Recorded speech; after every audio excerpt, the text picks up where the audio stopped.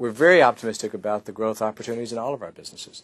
In assurance, the continued demand for focus on controls and broader levels of assurance. Our advisory and tax businesses remain of high demand, particularly transactions, performance improvement, and structuring. We're also very excited about the growth in our private company and middle market practice. That's a very significant part of our business.